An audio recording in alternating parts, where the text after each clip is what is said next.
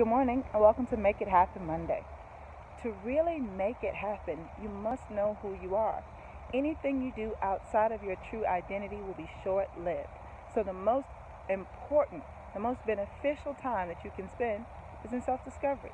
Discover who you are. Take a journey to find yourself.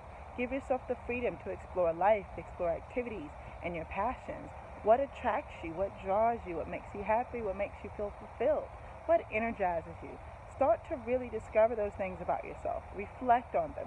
Reflect on your daily life. What put impressions upon you? What changed your mind about some things? What you discovered about God and life and yourself. Remember those things. Journal about them. Reflect on them and determine who you will be. And then you can make things happen out of your true identity. I hope that blessed you, and I'll talk to you tomorrow. Have a wonder-filled work week.